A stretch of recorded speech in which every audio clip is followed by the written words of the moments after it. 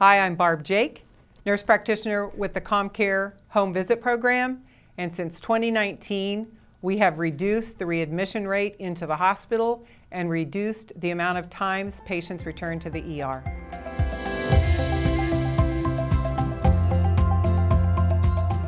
Why don't you tell me about the home visit program? Well, the home visit program was started probably 3 years ago now, and we as a health care center had identified a population of people that was returning to our ERs and returning as inpatients. So the population that is most at risk, as we identified for return, are the pneumonia, COPD, sepsis, congestive heart failure, or CHF. So when a patient's admitted, they go through a LACE assessment, which stands for how long are they here, how sick are they, acuity, how many comorbidities they have, and how long they stay, and how many ER visits. So every patient is assessed, and depending on what that number turns out to be, I am consulted. I usually do one home visit. I will go out again if needed, but the setting in the home is so much different than what the primary care sees in his office. There's a lot of problems identified sometimes, but one of the biggest ones is medications.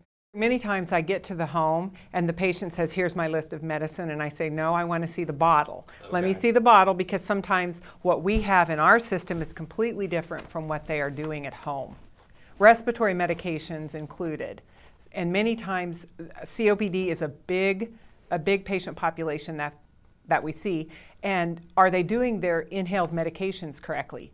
Many times they aren't. You're in their home environment. They're more comfortable in their home, and they are way more apt to ask questions or to feel like they can ask you a question. And it's not a rush setting. I spend an hour and a half many times with these people.